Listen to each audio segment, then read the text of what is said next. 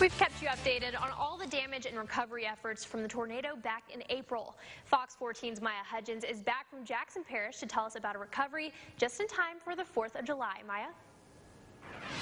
Sarah, the Jimmie Davis State Park has decided to reopen with a big bang this 4th of July.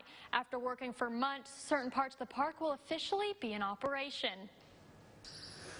The tornado in April did massive damage to the state park, uprooting many trees, destroying buildings, campgrounds, utility lines, and even picnic tables and grills. But within weeks after, parts were cleaned up. First thing we were able to open up was our north boat launch so that our skiers, fishermen could still get out and enjoy Caney Lake. In addition, the group camp opened and has already been booked for the next couple of months. However, the big question remained, would there be a 4th of July celebration?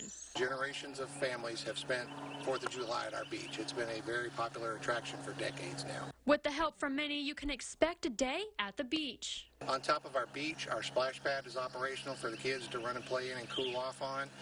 We have picnic tables, we have grills set up. At 10, there will also be a boat parade put on by the local marina, and at 9 p.m., a fireworks show off the spillway, which will be just down from our beach, and people can launch their boats, go out there and enjoy an evening watching fireworks. Those who have played a role behind the scenes are ready to see the excitement in the community. Everybody, from the park staff all the way up to the Office of State Parks in Baton Rouge and Lieutenant Governor, have been waiting for this day to happen. Because a park without customers is kind of a sad place to be. It's supposed to be people in here playing. In the past, Jimmie Davis State Park has averaged around 2,000 people on the 4th of July. There are hopes for the same turnout. Since it's kind of our grand reopening, we know things are different, and it's going to be different than anybody's ever seen before, but we're making it better and better every day.